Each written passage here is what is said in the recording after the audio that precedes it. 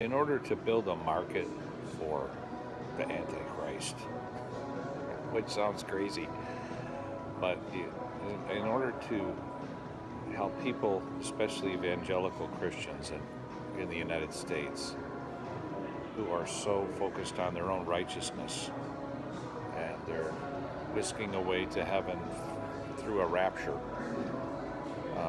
building a market for Antichrist, or the construct of Antichrist, is critical. It's essential to moving from where we are today as a society, so judgmental and damnation oriented, to a peaceful, regenerative kingdom of God where we can truly bring heaven to earth.